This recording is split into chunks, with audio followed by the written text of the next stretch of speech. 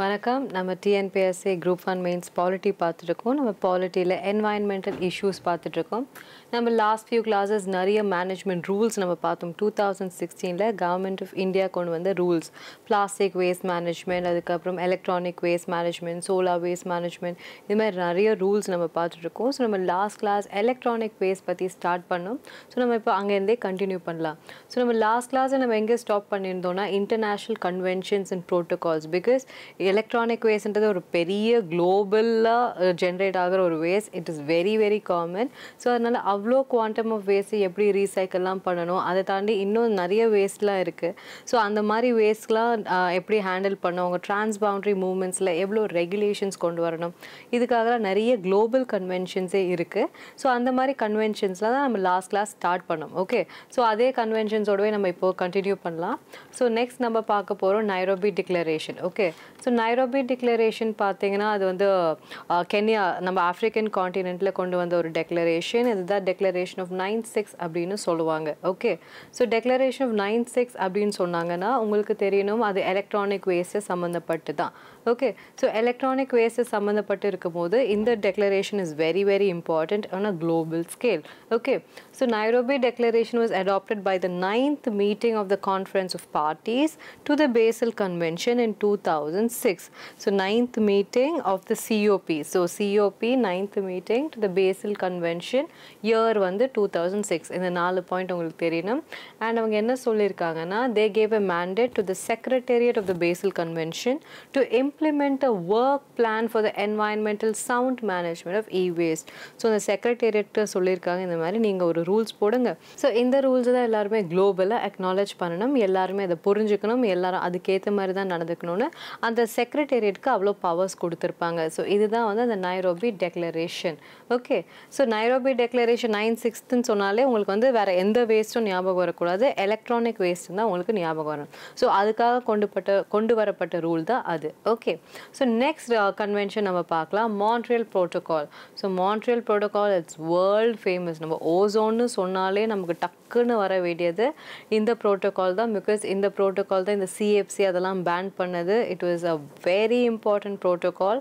இது வந்து ஓசோன்னு சொன்னாலே நீங்கள் இந்த ப்ரோட்டோகால் கண்டிப்பாக நீங்கள் எழுதி தான் ஆகணும். Okay, so Montreal protocol and ஓடிஎஸ்னா ozone depleting substances. So இதெல்லாம் நீங்கள் தயாரிக்கிறதுனால தான் அங்கே ஓசோனில் ஓட்ட விழுது. ஸோ இதை தயாரிக்கக்கூடாது அப்படின்னு குளோபலி எல்லாருக்குமே கொண்டு வரப்பட்ட ஒரு இம்பார்ட்டண்ட்டான சட்டம் இது, லேண்ட்மார்க் ஜட்ஜ்மெண்ட் இது. ஓகே, ஸோ அதனால இந்த convention and protocol is very important. Okay, so the Montreal Protocol is an international treaty that aims to protect the ozone layer by phasing out the production and use of ODS. So ODS ஓட ப்ரொடக்ஷனை நீங்கள் அப்படியே வந்து குறைக்கணும், அதை நீங்கள் அப்படியே face out பண்ணணும். So இது இல்லாமல் நம்மளால் இது பண்ண முடியாது. பட் ஓகே, இதனால தான் அங்கே ஓசோனில் ஓட்ட வருது. ஸோ இதை வந்து எப்படியா குறைச்சிருங்க, எப்படியா வந்து கிராஜுவலாக நீங்கள் குறைக்க ட்ரை பண்ணுங்கன்னு சொன்னது தான் இது. ஸோ ODS நமக்கு தெரியும், இந்த குளோரோ கார்பன்ஸ் அதெல்லாம் வந்து ரொம்ப இம்பார்ட்டண்ட்டான சப்ஸ்டன்சஸ். ஸோ அந்த CFCக்கு பதிலாக தான் HCFCன்னு கொண்டு வந்தாங்க.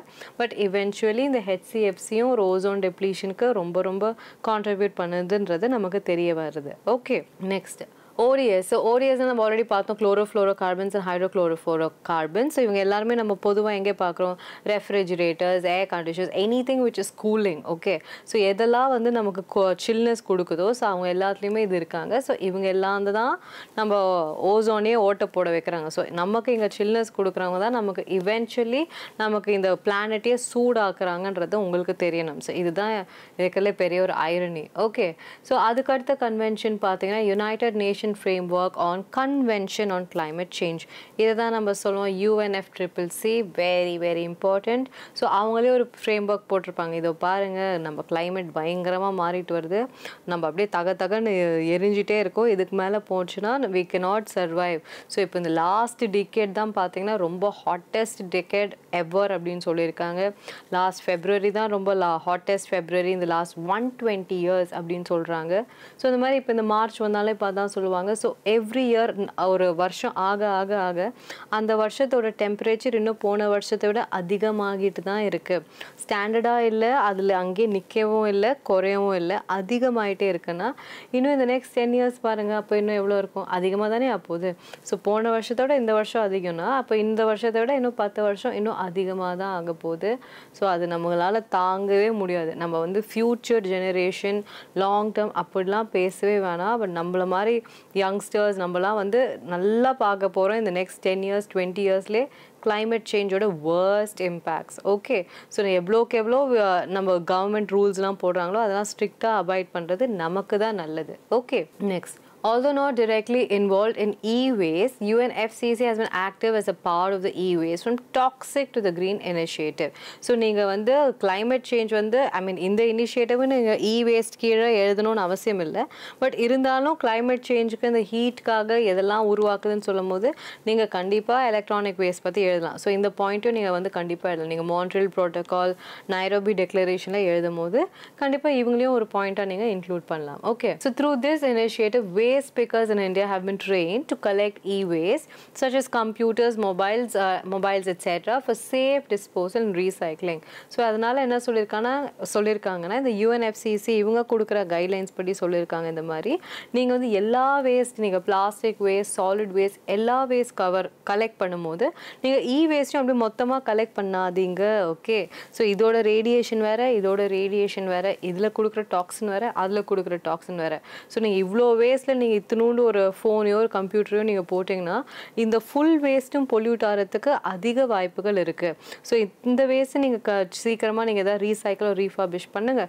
பட் இதோட சேர்த்து மொத்தத்தையும் நீங்கள் பொல்யூட் பண்ணாதீங்க. நம்ம பார்த்தோம் இதில் லித்தியம், மர்க்யூரி, பேரியம், லெட் இந்த மாதிரி நிறைய ஹெவி மெட்டல்ஸ்லாம் இங்கே இருக்காங்க.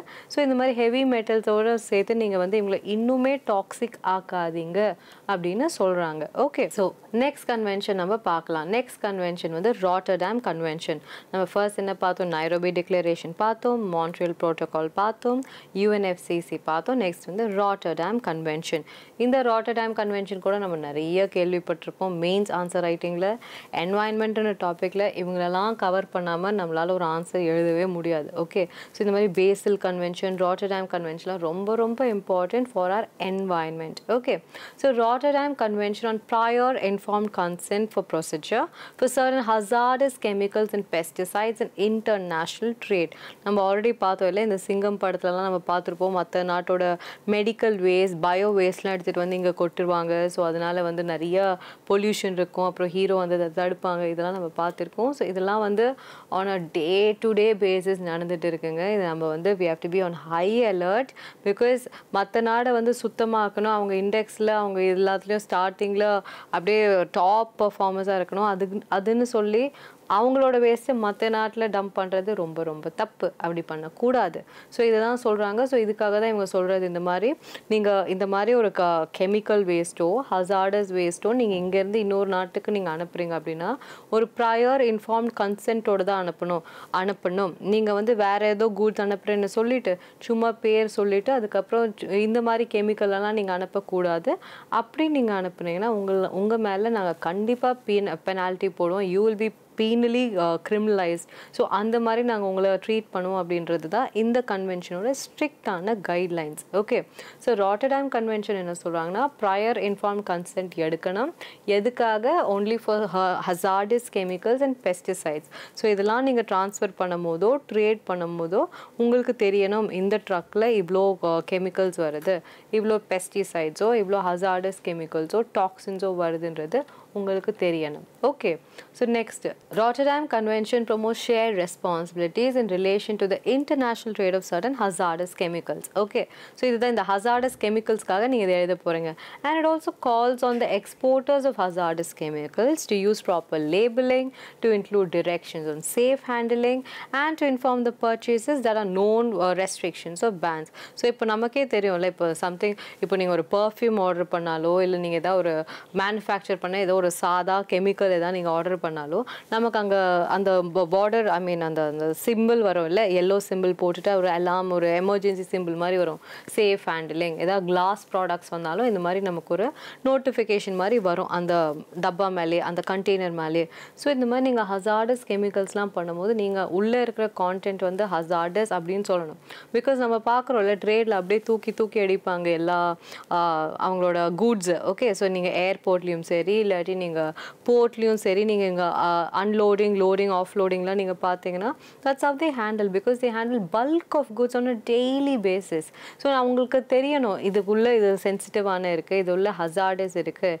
இதுக்குள்ளே டெலிகேட்டான ஆப்ஜெக்ட்ஸ் இருக்குதுன்னு அவங்களுக்கு தெரியணும் ஸோ நீங்கள் அந்த மாதிரிலாம் நீங்கள் போடுங்க உள்ளே இருக்க கான்டென்ட் என்னென்னு நீங்கள் போடுங்க இதெல்லாம் ரெஸ்ட்ரிக்டடா இல்லை உங்கள் ஊரில் பேண்டா அந்த மாதிரிலாம் வந்து நீங்கள் கிளியராக எழுதிடுங்க அப்படின்னு இவங்க சொல்கிறாங்க ஓகே ஸோ அதனால இந்த ராட்டர்டாம் கன்வென்ஷன் வந்து கெமிக்கல்ஸ் ஹசார்டஸ் கெமிக்கல்ஸ்க்கு ஒரு இம்பார்ட்டண்ட்டான ஒரு கன்வென்ஷன் ஓகே ஸோ நம்ம நெக்ஸ்ட் டெக்ளரேஷன் பார்க்கலாம் இது வந்து டர்பன் டெக்ளரேஷன் 2008 டர்பன் நமக்கு தெரியும் it's a very famous city in South Africa ரொம்ப ரொம்ப ஃபேமஸ் அவங்க ஸோ அங்கே கொண்டு வரப்பட்ட டெக்ளரேஷன் தான் இது ஸோ இந்த டெக்ளரேஷனும் very very important for e-waste okay so this declaration called for an African regional platform or a forum on e-waste alongside international bodies okay so on international bodies இப்போ எப்படி பெரிய பெரிய பாடிஸ் யூஎன் பாடி அந்த மாதிரி பெருசாக இருக்கும் அந்த மாதிரி ஆஃப்ரிக்கன் கான்டினென்ட்டுக்கு ஒரு பாடி மாதிரி நம்ம ஒன்று க்ரியேட் பண்ணலாம் எதுக்காக க்ரியேட் பண்ணணும் வேஸ்ட்டை எப்படி இந்த கான்டினென்ட் ஃபுல்லாக ஹேண்டில் பண்ணலாம் பிகாஸ் நம்ம சொன்னோம் இல்லை எல்லா குப்பையும் இந்த மாதிரி third world countries lower income கண்ட்ரீஸில் தான் டம்ப் பண்ணுறாங்க ஸோ மற்ற குப்பையெல்லாம் ஏன் நீங்கள் எங்கள் நாட்டில் எங்கள் கான்டினென்ட்டில் வந்து டம்ப் பண்ணுறீங்க ஜஸ்ட் பிகாஸ் நீங்கள் ஏழை எங்ககிட்ட ஒன்றுமே இல்லைன்றதுனால நீங்கள் எங்ககிட்ட பணம் கொடுத்து உங்கள் குப்பையெல்லாம் நீங்கள் டம்ப் பண்ணுறீங்க அண்ட் இது இவென்ச்சுவலி எங்கள் நாட்டு மக்களுக்கு தான் வந்து இந்த future generation so upcoming generation நமக்கு தான் அந்த பாதிப்பாக இருக்க போகுது ஸோ ப்ளீஸ் அப்படி பண்ணாதீங்க ஸோ நமக்குன்னு ஒரு பாடி வேணும் நம்மளும் ஸ்ட்ரிக்டான ரூல்ஸ் போடணும் நம்ம ரூல்ஸ் போட்டால் மற்றவங்களும் அதை கேட்கணும் ஸோ நமக்கு பவர் இல்லைன்றதுனால தானே இப்படி பண்ணுறீங்க ஸோ எங்ககிட்ட உங்களை மாதிரி நாங்கள் ஒரு டெவலப்ட் கண்ட்ரி இல்லைன்றதுனால தானே இப்படி பண்ணுறீங்க ஸோ அப்படி பண்ணாதீங்க அப்படின்றதுக்காக தான் வந்து இந்த மாதிரி ஒரு பிளாட்ஃபார்ம் அவங்க கொண்டு வராங்க okay the requirements of the declaration are as follows so இந்த declaration என்னென்னலாம் சொல்லியிருக்காங்க countries must review existing legislation, improve their compliance with legislation and amend the existing legislation regarding e-waste management. So African continentல இருக்கிற countries எல்லாமே நமக்கு தெரியும் அந்த கான்டினென்ட்ல இருக்கிற அதிகமான countries இருக்காங்க கரெக்ட் ஸோ அந்த கான்டினென்ட்ல இருக்க எல்லா கண்ட்ரீஸுமே அவங்களுக்குன்னு ஒரு ரூல்ஸ் இருக்கும் கரெக்ட் ஸோ நீங்கள் e-wasteலாம் எப்படி ஹேண்டில் பண்ணணும்னு ஸோ அவங்களுக்குன்னு நிறைய ரூல்ஸ் இருக்கும் ஸோ ஒவ்வொரு கண்ட்ரிக்குமே இண்டிவிஜுவலிஸ்டிக் இப்போ நம்ம இந்தியாவுக்கு தனி ரூல்ஸ் இருக்கும் பாகிஸ்தானுக்கு தனி ரூல்ஸ் இருக்கும் சைனாக்கு தனி ரூல்ஸ் இருக்கும் ஸோ அதே மாதிரி தான் ஆஃப்ரிக்காலேயுமே ஒவ்வொரு நாட்டிலையுமே ஒவ்வொரு ரூல்ஸ் இருக்கும் ஸோ அவங்க எல்லாருமே அவங்களோட லாஸ் அவங்க ரூல்ஸை வந்து ரெவ்யூ பண்ணுங்க இந்த மாதிரி வந்து ஸ்ட்ரிக்டான ஒரு கைட்லைன்ஸ் கொண்டு வாங்க ஸோ அந்த மாதிரி லாஸ் இருக்குது சட்டம் இருக்குது பட் அதை யாருமே ஃபாலோ பண்ணல யாருமே மதிக்கலைன்னா அந்த கம்ப்ளைன்ஸை கொண்டு வரதுக்கு என்ன மாதிரிலாம் பெனால்ட்டிஸ் ஒரு லீகல் ஆக்ஷன்ஸ் எடுக்கணுமோ அந்த மாதிரியெல்லாம் எடுங்க and amend the existing legislation regarding e-waste so இருக்கிறதுலே நீங்கள் இன்னும் எதனா மாற்றம் கொண்டு வரணும் இன்னும் ஏதாவது ஸ்ட்ரிக்டர் ரெகுலேஷன்ஸ் கொண்டு வரணும்னா அது எல்லாமும் கொண்டு வாங்க அப்படின்னு சொல்கிறது தான் வந்து இந்த டர்பன் டிக்ளரேஷன் ஓகே ஸோ நீங்கள் e-waste சொல்லும் போது நம்ம இத்தனை டிக்ளரேஷன் பார்த்துருக்கோம் ஸோ இத்தனை டிக்ளரேஷனும் நீங்கள் அழகாக அப்படியே 10 பாயிண்ட்டாக நீங்கள் எழுதிட்டிங்கன்னா உங்களால் ஈஸியாக பேஜ் ஃபில் பண்ணிட முடியும் அதுவும் நல்ல ஃபேக்ட்ஸாகவும் உங்களால் கொடுக்க முடியும் okay so e-waste generation in India in particular நம்ம பார்க்கும்போது Central Pollution Control Board என்ன சொல்கிறாங்கன்னா India generated more than 10 lakh tons of e-waste in 2019-20 ஒரே வருஷத்தில் 10 லட்சம் ton of e-waste electronic waste மட்டுமே ஜெனரேட் பண்ணுறாங்க ஸோ நம்ம பாருங்கள் அப்போ நம்ம எவ்வளோ எலக்ட்ரானிக்ஸ் நம்ம யூஸ் பண்ணிகிட்ருக்கோம் எலக்ட்ரானிக்ஸ் நான் சொன்னேன் எல்லாமே anything which runs on electricity எல்லாமே அவங்களோட காம்பனன்ட்ஸ் அவங்க சப்சிடரிஸ் எல்லாமே e-waste தான் ஸோ நம்ம எவ்வளோ குவாண்டம் ஜெனரேட் பண்ணுறோன்னு பாருங்கள் 10 lakh tons. So it's a whopping amount and it's a whopping quantity for 1 year and in just one country. ஒரே நாட்டில் இவ்வளோ e-wasteனா அப்போ குளோபலி நம்ம எவ்வளோ பண்ணிட்டு இருக்கோன்றதை நீங்கள் பாருங்கள். அதுலேயும் நம்ம பார்த்தோம் இதில் மியர்லி ஒரு 10 to 20% தான் ரீசைக்கிளே பண்ணுறாங்க. மிச்சது எல்லாமே அப்படியே லேண்ட்ஃபில்லில் தான் இருக்குது. அப்படியே லேண்டில் தான் அப்படியே கொட்டி வைக்கிறாங்க. அதில் இருக்க டாக்ஸின்ஸ் எல்லாமே லேண்டு, வாட்டர், ஏர் எல்லாத்தையுமே வந்து பொல்யூட் பண்ணிட்டு இருக்கு. Okay, so the e-waste dismantling capacity has not been increased from 7.82 lakh tons since 2017-18. So நம்மளோட e-waste வந்து ஒரு வருஷத்துக்கு நம்ம 10 lakh tons நம்ம ப்ரொடியூஸ் பண்ணுறோம். இவ்வளோ வேஸ்ட் நம்ம ப்ரொடியூஸ் பண்ணிட்டு இருக்கோம். பட் இவங்களோட டிஸ்மேண்ட்லிங் கெப்பாசிட்டி வந்து அதுக்கேற்ற மாதிரி ஏறணும் இல்லைங்களா? பட் அது வந்து வெறும் 7.8 lakh tons அவ்வளோதான் இருக்குது. ஸோ இவங்க வந்து டிஸ்மேண்ட்லிங் அவ்வளோதான் இருக்குது. ரீசைக்ளிங், ரீஃபர்பிஷிங், ரீயூஸ் அது வேறு. ஸோ டிஸ்மேண்ட்லிங் கெப்பாசிட்டி வெறும் 7.8 lakh tons தான் இருக்குன்னு இவங்க சொல்கிறாங்க. ஓகே, அண்ட் இன் 2018 என்ன சொல்கிறாங்க? The Ministry of Environment had told that the tribunal that 95% of e-waste in India is recycled by the informal sector and scrap dealers unscientifically dispose of it by burning or dissolving it in acids. So இவங்க என்ன சொல்கிறாங்க பாருங்கள், இவ்வளோ e-waste நம்ம generate பண்ணிட்டு இருக்கோம். So இவ்வளோ e-waste ப்ராப்பராக சயின்டிஃபிக்கலாக நம்ம டிஸ்கார்ட் பண்ணணுமே தவிர, ரீசைக்கிளோ ரீயூஸ் பண்ணணுமே தவிர, நம்ம கிட்ட இருக்க ரோட் சைடில் இருக்க ஒரு சாதா ஸ்கிராப் டீலரோ ஒரு சாதா இன்ஃபார்மல் டீலரோ என்ன பண்ணுறாங்கன்னா, அவங்க அப்படியே அதை உடைச்சிடுறாங்க, R they just burn it, R they just dissolve it in some acids. Already அது ஒரு கெமிக்கல், அதை நீங்கள் பேர்ன் பண்ணால் நீங்கள் இன்னும் கெமிக்கலை பொல்யூஷன் பண்ணுறீங்க ஏரில். ஓகே, ஆர் நீங்கள் ஆசிடில் நீங்கள் அதை கலந்து நீங்கள் அதை டிஸ்மேண்டில் பண்ணி அதை நீங்கள் டெஸ்ட்ராய் பண்ணிட்டீங்கனாலும் அதுக்கப்புறம் அது எங்கே இருக்கும்? இங்கே தான் இருக்கும். அது நீங்கள் என்ன பண்ணுவீங்க? ரோட்டில் கொட்டுவீங்க, ஆர் நீங்கள் எதனா ரிவர் பாடியில் கொட்டுவீங்க, ஆர் எனி வாட்டர் பாடியில் நீங்கள் டிசால்வ் பண்ண போகிறீங்க. ஓகே, ஸோ அப்படி நீங்கள் டிசால்வ் பண்ணும்போது இவென்ச்சுவலி அதுவுமே கெட்டது தானே. ஸோ நீங்கள் நினைக்கிறீங்க உங்கள் இடம் க்ளீன் ஆகுது, but at the end of the டே உங்கள் இடம் க்ளீன் ஆகுது ஓகே, பட் உங்களை சுற்றி இருக்க ஏர், வாட்டர், லேண்ட் எல்லாமே பொல்யூட் ஆகுது. ஓகே, ஸோ இப்படி தான் பண்ணக்கூடாது அப்படின்னு இவங்க சொல்கிறாங்க. ஸோ இதுக்காக தான் நம்ம இபிஆர்னு சொல்கிறோம் இல்லையா, இந்த எக்ஸ்டெண்டட் ப்ரொடியூசர் ரெஸ்பான்சிபிலிட்டி. ஸோ நம்ம 2018 இந்த கான்செப்ட் கொண்டு வந்திருப்பாங்க. ஸோ யாரை ப்ரொடியூஸ் பண்ணுறாங்க, நீங்களே அது அதோட லைஃப் ஸ்பேன் முடிஞ்ச உடனே கலெக்ட் பண்ணுங்கள். அதை கலெக்ட் பண்ணி நீங்கள் எப்படி டிஸ்கார்ட் பண்ணணுமோ, ரீசைக்கிள் பண்ணணுமோ அப்படி பண்ணுங்கள். இந்த மாதிரி ஸ்கிராப் டீலர்ஸ் கிட்ட கொடுத்து அதை வந்து எரிக்கிறதோ இல்லை ஆசிடில் கலக்கிறதோ ப்ளீஸ் பண்ணாதீங்க அப்படின்னு சொல்கிறாங்க. Okay, so இ-வேஸ்ட் management rules 2016. So இதெல்லாம் இவ்வளோ நேரம் நம்ம பார்த்தது வந்து global டெக்ளரேஷன்ஸ் and conventions. Okay, so 2016 இ-வேஸ்ட்காக government of India என்னென்ன ரூல்ஸ் கொண்டு வந்தாங்க? ஸோ நம்ம ஆல்ரெடி பார்த்தோம் 2016 அந்த இயரில் தான் நிறைய ரூல்ஸ் கொண்டு வந்திருப்பாங்க. ஸோ இது இ-வேஸ்ட்காகவும் ரூல்ஸ் கொண்டு வந்திருக்காங்க. ஸோ அவங்க என்ன சொல்கிறாங்கன்னா, the Ministry of Environment, Forest and Climate Change, நம்ம MOEFCC. ஸோ அவங்க என்ன சொல்கிறாங்கன்னா, இந்த நோட்டிஃபைட் தட் இ-வேஸ்ட் மேனேஜ்மெண்ட் ரூல்ஸை கொண்டு வந்திருக்காங்க. எதை ரீப்ளேஸ் பண்ணியிருக்காங்க? e-waste management rules of 2011. So நம்ம கிட்ட ஆல்ரெடி 2011 ஒரு ரூல்ஸ் இருக்குது. ஸோ அதை ரீப்ளேஸ் பண்ணி அந்த ரூல்ஸ், அந்த செட் ஆஃப் கைட்லைன்ஸ்லாம் இருக்குது, பட் அதெல்லாம் ஒழுங்காக ஃபாலோ பண்ணாததுனாலையும் எஃபெக்டிவாக ஃபாலோ பண்ணாதனாலையும் இன்னும் ஸ்ட்ரிக்டரான ரூல்ஸ் கொண்டு வரதுனாலையும் இவங்க வந்து அமெண்ட் பண்ணிவிட்டு 2016 திருப்பி ஒரு செட் ஆஃப் ரூல்ஸ் கொண்டு வராங்க. Okay, so over 21 products like இந்த ஸ்கெடியூல் 1 கொடுத்துருப்பாங்க. ஸோ அந்த 21 ப்ராடக்ட்ஸையும் இன்க்ளூடட் இந்த purview of this rule, and it included இந்த மாதிரி நம்ம சொல்லுவோம்ல, இப்போ இந்த ஸ்ட்ரீட் லைட்ஸ்லாம் மாற்றிருக்காங்க இல்லைங்களா, இந்த CFL லேம்ப்ஸ் அண்ட் அதுக்கப்புறம் இந்த ரொம்ப பிரைட் ஜாரிங் லைட். ஸோ இதெல்லாமே வந்து what ever is causing too much of pollution. So அதெல்லாம் வந்து இவங்க ஹேண்டில் பண்ணி தான் நம்ம இந்த LED இந்த லைட்ஸ் எல்லாம் வந்து ஆப்ஷனாக கொண்டு வந்திருக்காங்க on a global level. Okay, so இதுக்கான நிறைய இனிஷியேட்டிவ்ஸ்லாம் நம்ம பார்த்துருப்போம். இதுக்காக இந்தியா அவார்டு வாங்கியிருக்கலாம் கூட நம்ம ஸ்கீம்ஸில் நம்ம பார்த்துருப்போம். Correct. So it included CFL lamps and other mercury containing lamps as well as such other equipment which are very detrimental to the environment. Okay, so இவங்க எல்லாரையுமே வந்து நோட் டவுன் பண்ணி நீங்கள் எல்லாருமே வாங்க, லிஸ்ட்டில் வாங்க, இனிமேட்டு நீங்கள் எல்லாருமே இருக்கவே கூடாது, உங்களுக்கான அடுத்த ஆல்டர்னேட்டிவை நீங்கள் ப்ரொடியூசர்ஸோ சரி நீங்கள் மேனுஃபேக்சரர்ஸோ அதுக்கேற்ற ஆல்டர்னேட்டிவை கொண்டு வாங்கன்னு சொல்லியிருப்பாங்க. Okay, so for the first time the rules brought the procedures under the EPR along with targets. So EPR சொல்கிறது, EPR நமக்கு இருக்குது, ஸோ அதையும் அதையும் வந்து நீங்கள் டார்கெட் உள்ள கொண்டு வாங்க. ஸோ இபிஆர்னா உனக்கு ப்ரொடியூசருக்கு ரெஸ்பான்சிபிலிட்டி இருக்குன்னு சொல்கிறதுக்கும் உனக்கு ஒரு டார்கெட் நீ இதை அச்சீவ் பண்ணி தான் ஆகணும். நீ இவ்வளோ ப்ரொடியூஸ் பண்ணுற, நீ வந்து உனக்கு இவ்வளோ ப்ரொடியூஸ் பண்ணுற, நீ இவ்வளோ டேக்ஸ் கட்டுற, உன் குவான்டம் இருக்குது, உன் ட்ரேடிங் பிஎன்எல் பேலன்ஸ் ஷீட்டில் அதெல்லாம் தெரியும். ஸோ அதே குவான்டிட்டியில் எத்தனை பர்சன்டேஜ் நீ திருப்பி ரெக்கவர் பண்ணுற, so at the end of their life span நீ திருப்பி அதெல்லாம் ரீசைக்கிள் பண்ணுறியா இல்லையா. ஸோ இதெல்லாம் பார்க்குறதுக்கு அவங்களுக்கு டார்கெட் ஃபிக்ஸ் பண்ணுறாங்க. ஸோ இப்படி அவங்க டார்கெட் ஃபிக்ஸ் பண்ணும்போது அவங்களுக்கு அது ஈஸியாக இருக்கும் அவங்கள மானிட்டர் பண்ணி அவங்கள ஸ்க்ரூட்டினைஸ் பண்ணுறதுக்கு. Okay, so producers have been made responsible for the collection of இவேஸ். So இங்கே என்ன சொல்கிறாங்க, யார் ப்ரொடியூஸ் பண்ணுறாங்க, அவங்கள தாண்டி நிறைய பேர் அந்த லைனில் இருக்காங்க. ப்ரொடியூஸ் பண்ணுறவங்க ஜப்பான்லேயோ சவுத் கொரியாலேயோ எங்கேயோ இருப்பாங்க. ஓகே, ஸோ அவங்கள தாண்டி இவ்வளோ ஹோல்சேலர்ஸ் இருப்பாங்க, இம்போர்ட்டர் இருப்பாங்க, அப்புறம் கஸ்டமர்ஸ் இருப்பாங்க.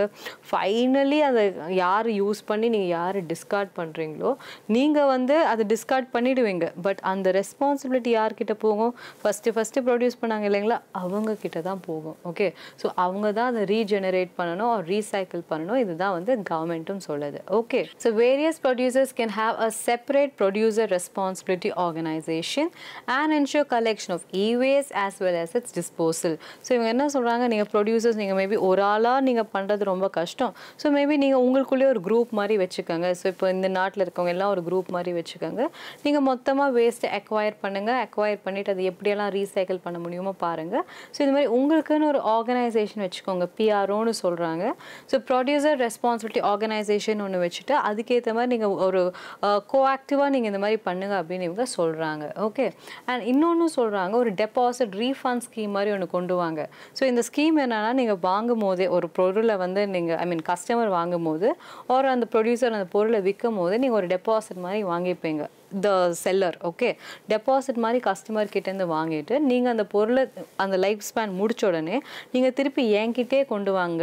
ஓகே, ஸோ நீங்கள் திருப்பி என்கிட்டே கொண்டு வந்தீங்கன்னா இந்த டெபாசிட்டை நான் உங்களுக்கு அப்படியே கொடுத்துருவேன். ஓகே, ஸோ ஃபார் இன்ஸ்டன்ஸ் நீங்கள் ஒரு ஃபோன் வாங்குறீங்க. ஓகே, ஸோ நீங்கள் ஒரு ஐஃபோனோ any phone for that matter நீங்கள் வாங்குறீங்க. ஸோ நீங்கள் வாங்கிட்டு என்ன பண்ணுவீங்க, ஒரு 5 years யூஸ் பண்ணுவீங்களா, நீங்கள் யூஸ் பண்ணுங்கள். ஸோ அவர் என்ன சொல்கிறாருன்னா 5 years முடிச்ச அப்புறமா நீ 5 years எவ்வளோ இயர்ஸோ நீ முடிச்ச அப்புறமா திருப்பி அந்த ப்ராடக்ட்டை என்கிட்டே கொண்டு வா.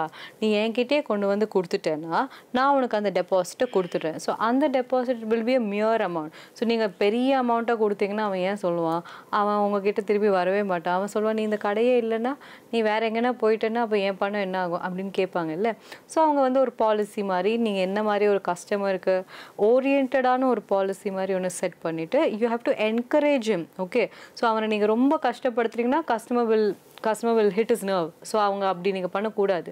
ஸோ கஸ்டமருக்கு எது ரொம்ப ஃபேவரபுளாக இருக்கோ ரொம்ப கன்வீனியண்ட்டாக இருக்கோ அவன் வழியிலே போய் ஸோ நீங்கள் இவ்வளோ ரூபா கொடுங்க சார். ஓகே, ஸோ எப்படியோ அது வந்து ரீசைக்கிள் பண்ண போகிற ஒரு ப்ராடக்ட். ஓகே, ஸோ அந்த டெபாசிட் வந்து நீங்கள் ஒரு சின்ன அமௌண்ட்டாக கொடுங்க சார். நீங்கள் ஒரு 1000 இவ்வளோ அமௌண்ட்டோ ஒரு இதில் ஒரு மியர் 1% அந்த மாதிரி நீங்கள் கொடுங்க. நீங்கள் என்கிட்டே நீங்கள் கொடுத்துட்டிங்கன்னா நான் அது திருப்பி உங்ககிட்ட தான் அந்த பணமும் கொடுக்க போகிறேன். ஸோ நீங்கள் அப்படி கொடுத்துட்டிங்கன்னா உங்களோட ப்ராடக்ட் வந்து it will be recycle sir. நீங்கள் வந்து என்வாயன்மெண்ட்டை வந்து பொல்யூட் பண்ணாதீங்க. ஸோ அந்த ஒரு மோட்டிவில் கொண்டு வரது அந்த டெபாசிட் ரீஃபண்ட் ஸ்கீம். இதுதான் டிஆர்எஸ் அப்படின்னு சொல்கிறாங்க. And it has been introduce as an additional economic instrument wherein the producer charges an additional amount as a deposit at the time of the sale. Okay, so sale பண்ணும்போது நீங்கள் அதை வாங்கிப்பீங்க, அது life span முடிச்சோடனே நீங்கள் அதை திருப்பி கொடுத்துருவீங்க. Okay, at the time of the sale of the electrical and electronic equipment and returns it to the customer along with the interest when the end of the life electrical equipment is returned. Okay, so நீங்கள் deposit பண்ண போகிறீங்க. நீங்கள் deposit பண்ணும்போது உங்களோட பெஸ்ட்டான ஒரு return என்ன, உங்களுக்கு இன்ட்ரெஸ்ட்டோடு திருப்பி கொண்டு வர போகிறாங்க. ஸோ நீங்கள் 1000 ரூபாய் நீங்கள் வந்து ஒரு டெபாசிட் கொடுத்தீங்கன்னா அவங்க சொல்லுவாங்க ஒரு 5% 6% 2% அவங்க இன்ட்ரெஸ்ட் போட்டுட்டு நீங்கள் 5 years அந்த பொருளுக்கு திருப்பி என்கிட்டே கொண்டு வந்து கொடுத்தீங்கன்னா நான் உங்களுக்கு இன்ட்ரெஸ்ட்டோடு கொடுப்பேன். ஸோ வை நாட், நீங்கள் ஏன் வந்து எங்கேயோ போய் விற்கிறதுக்கு ஒரு எங்கேயோ போய் இதை கொடுக்கறதுக்கு நீங்கள் இவங்ககிட்டே கொடுக்கலான்ற ஒரு ஆப்ஷன் அவங்க கொண்டு வராங்க. ஓகே, ஸோ இதுதான் வந்து the way you you allure your customers to not pollute the environment. நீங்க அதை அப்படியே குப்பையில போடாம என்கிட்ட கொண்டு வாங்க அப்படின்னு சொல்றதுக்காக ஒரு எக்கனாமிக் இனிஷியேட்டிவ், ஒரு மோட்டிவ் தான் வந்து இந்த டிஆர்எஸ்ன்ற scheme. Okay, so the role of state governments has also been introduced to ensure the safety, health and skill development of the workers involved in the dismantling and recycling operations. So யாரெல்லாம் இந்த electronic waste எல்லாம் dismantle பண்ணி அதை recycle பண்ணுறாங்களோ அவங்களுக்கான health ஹசார்ட்ஸ்லாம் நிறைய இருக்கும். Correct, because அந்த எண்ட் ஆஃப் த லைஃப் ப்ராடக்ட்லேயே நமக்கு தெரியும் அவங்களோட ரேடியேஷன்ஸ் அதை பற்றி எல்லாமே ரொம்ப பீக்கில் இருக்கும். ஸோ அந்த மாதிரி இருக்கும்போது அதெல்லாம் எப்படி எவ்வளோ அளவுக்கு குறைக்கணுன்றது நமக்கு தெரியணும். ஓகே, ஸோ அந்த மாதிரி இருக்கும்போது அதை ஹேண்டில் பண்ணுறவங்களுக்கான ஒரு ஆக்குபேஷனல் ஹசார்ட் அண்ட் சேஃப்டியை வந்து நம்ம தான் வந்து அதை பாதுகாக்கணும். நம்மனா யார்? State government. ஸோ ஸ்டேட் கவர்மெண்ட்காக இவங்க நிறைய ஒரு பவர்ஸ் கொடுத்துருக்காங்க, அவங்களுக்கு அக்கௌண்டபிலிட்டி கொடுத்துருக்காங்க. ஸோ நீங்கள் தான் வந்து இந்த மாதிரி இதை பாதுகாக்கணும் அப்படின்னு சொல்கிறாங்க. Okay, a provision for penalty for violation of rules has also been introduced. So நீங்கள் எதுனா இதெல்லாம் நான் இவ்வளோ ரூல்ஸ் போடுறேன், ஓகே, நீங்கள் ப்ரொடியூசர் இப்படி பண்ணணும், நீங்கள் இவங்கெல்லாம் தான் கலெக்ட் பண்ணணும், இப்படியெல்லாம் நான் இவ்வளோ ரூல்ஸ் போடுறேன், இவ்வளோ ரூல்ஸ் நான் போட்டும் நீ கேட்கலன்னா நான் உனக்கு பெனால்ட்டி லெவி பண்ணுவேன், நீ அந்த பெனால்ட்டி கட்டி தான் ஆகணும்னு சொல்லிட்டு ஒரு ஸ்டாட்யூட்டரி ஒரு பைண்டிங் கொண்டு வராங்க. ஓகே, ஸோ இதுதான் வந்து important. And urban local bodies, அதாவது நம்மளோட முனிசிபல் கமிட்டி ஒரு கார்பரேஷன், ஒரு நம்ம சென்னை மாதிரி ஒரு பெரியதுன்னா முனிசிபல் கார்பரேஷன் இருக்கும், இன்னும் கம்மியான முனிசிபல் கவுன்சில் இந்த மாதிரி இருக்கும். கரெக்ட், ஸோ அந்த அர்பன் லோக்கல் பாடிஸ் தான் has been assigned the duty to collect and channelise the often products to authorized dismantlers or recyclers. So யார் பண்ணணும்? நம்மளோட முனிசிபல் கார்பரேஷன். ஓகே, ஸோ நம்ம வீட்டில் டெய்லி வந்து கலெக்ட் பண்ணுறாங்க இல்லைங்க, அது அவங்க தான் வந்து இவங்களோட ஸ்டாஃப், முனிசிபல் கார்பரேஷனோட ஸ்டாஃப். ஸோ இவங்க தான் எல்லாத்தையுமே கலெக்ட் பண்ணிவிட்டு இவங்க அந்த கரெக்டாக போய் அதை டிஸ்மேண்டில் பண்ணி கொடுக்குறவங்க கிட்ட போய் இவங்க போய் கொடுக்கணும். ஸோ இது நடுவில் ஃபுல்லாக ஹேண்டில் பண்ண வேண்டியது அந்த அர்பன் முனிசிபல் கார்பரேஷன் தான். அந்த அர்பன் லோக்கல் பாடி கிட்ட தான் அந்த அக்கௌண்டபிலிட்டி இருக்குன்னு இந்த ரூல்ஸ் வந்து சொல்கிறாங்க. Okay, and allocation of proper space to the existing and upcoming industrial units for e-waste dismantling and recycling. So e-waste நம்ம வந்து நிறைய பெரிய கார்ப்பரேட்ஸ் கட்டுறதுக்கு மட்டும் லேண்ட் கொடுத்துட்டு அவங்களுக்கு செஸ்ல இடம் கொடுத்துட்டு அவங்க தயாரிக்கிற அத்தனை பொருளையும் டிஸ்மேண்டில் பண்ணுறதுக்கு ஒரு இண்டஸ்ட்ரி செட் பண்ணணும்னா அவங்களுக்கு ஸ்பேஸ் இல்லைன்னா அவங்க எங்கே செட் பண்ணுவாங்க? ஸோ அவங்க they are not motivated இல்லை. ஸோ அவங்களுக்கான கரெக்டான ஸ்பேஸையும் கொடுக்கணும். So whoever wants to dismantle, so அந்த மாதிரி இண்டஸ்ட்ரியுமே ஒரு பூமிங் இண்டஸ்ட்ரி தான். கரெக்ட், ஸோ அந்த மாதிரி இண்டஸ்ட்ரிக்கும் அதுக்கான ஸ்பேஸ் எல்லாம் கொடுக்கணும்னு இவங்க சொல்கிறாங்க. ஸோ இந்த இ-வேஸ்டில் what is the way forward? So what are we suggesting? So இ-வேஸ்ட் management is a great challenge for many governments, நமக்கு தெரியும்.